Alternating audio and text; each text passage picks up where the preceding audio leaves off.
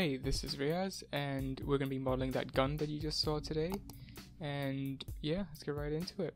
I'm going to assume that you're fairly new to Blender, so there's going to be a step-by-step guide, sort of tutorial sort of thing. So yeah, let's get into it. Right, so the first thing you'll see when you open up Blender is this. We're going to load up our reference image, which I am going to link down in the description. So you go here, go reference. Now mine, I took a screenshot of a 3D model, and this is what I want. So be careful, because if you keep this aligned, this is gonna happen. So it's like, it's at an angle. So I don't want that, I want that flat.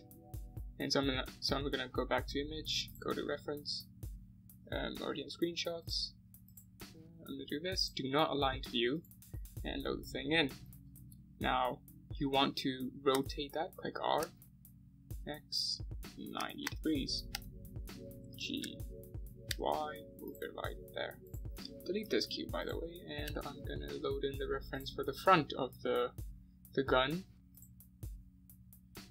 Yep, there we go. X, no wait, Y, X, yeah, 90, R, Z, 90, move it back there.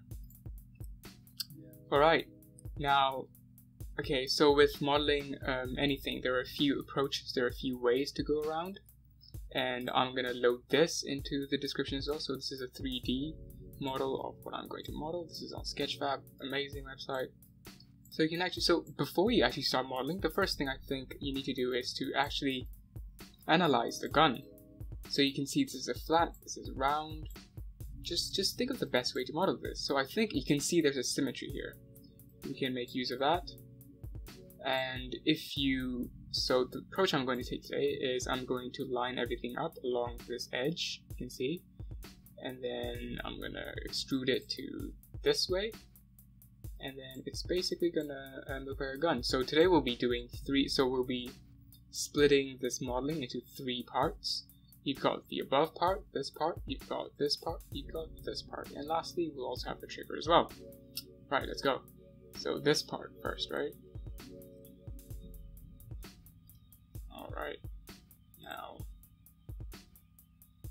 we're gonna bring up the plane, Shift A, Mesh, Plane.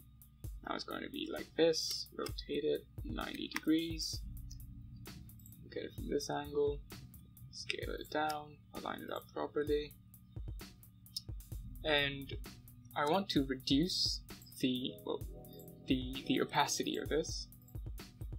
There you go. Yeah, the opacity of this, and so I click this, transparency turned on, reduce it to maybe 2.4. That's about right. Select this again, and edit mode. Alright, so we're gonna use the vertices to align this all up properly. Okay. Right. Now it could be rotated a little bit. Just like line it up properly, and then maybe I'll do a time lapse here. I don't know. Right. I think this is the edge here, right? Yeah. Just you don't need any loop cuts. Nothing important. Now this part. This round part, I'll leave it for now, and then we'll do that later. First, let's follow along this contour. So, take this edge, take it right up. Yep. Get this in.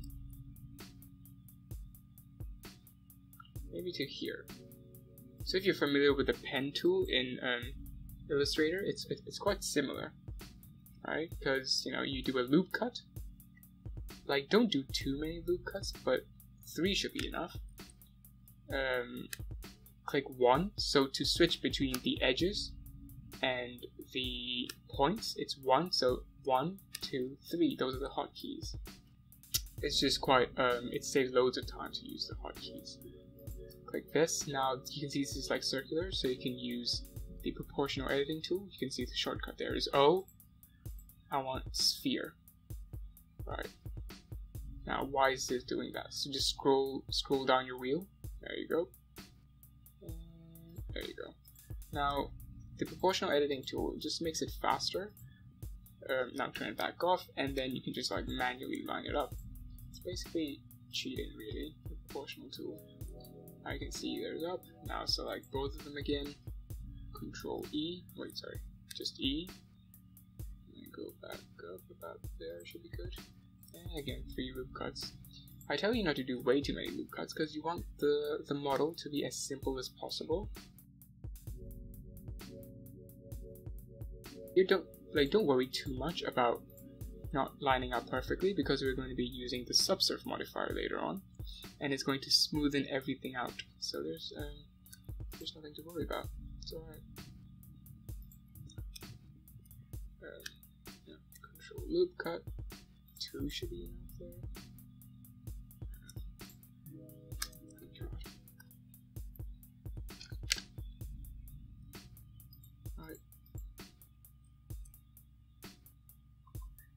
Alright, so if you scroll it down, okay, so you can see this is like lining up perfectly now. Now, what I want to do is okay, so this is going to overshoot, it's fine, because when this part comes down, you can just push it right down there and it's going to be gone. Alright, now this has to flow this way. So what you can do is you can like bring this over here. Then take this, and then we're going to continue the same approach. Right there should be fine. Alright. And then E.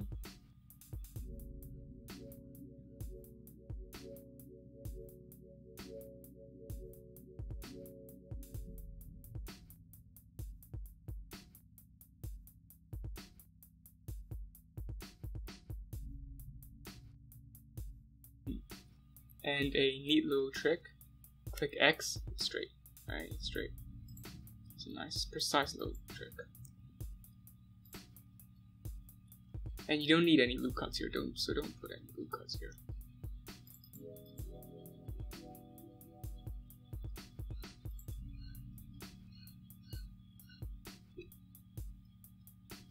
Alright, that's looking okay. Now, we're going to take care of this part.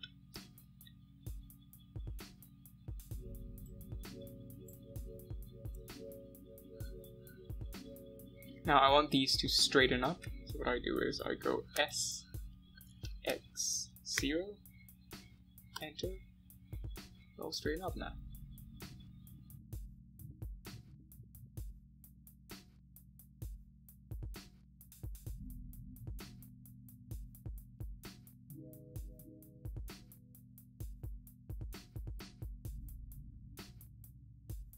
But yeah, now like it looks, I think it looks quite okay, eh?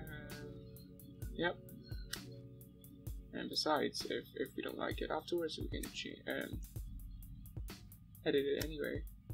So click Edit by tab, A, extrude it this way, or the Y way, sorry. Don't worry too much about the length for now. Yeah.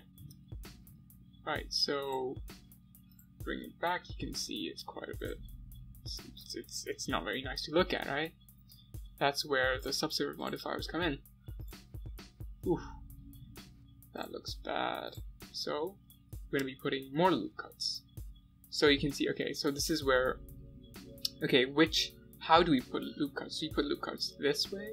Do we put loop cuts this way? Now, the answer to that question, how you answer that question is, so look at the gun. Where is the hard surfaces? You can see there's a hard surface this way. This whole way is basically flat. And that is why you will, okay, so the outer edge is already selected. Go Control R. You need 2 of them, right? Let's select all of that. Click Alter. Now slide it all the way there. Same over there. Slide it there. That doesn't look too bad now, but it has to be flat over there. There you go. Flat. Nice. So this part is done. You can see it's not exactly there, but we will do the rough things first, and then we'll come back for the details, okay? Right, now the next part is this.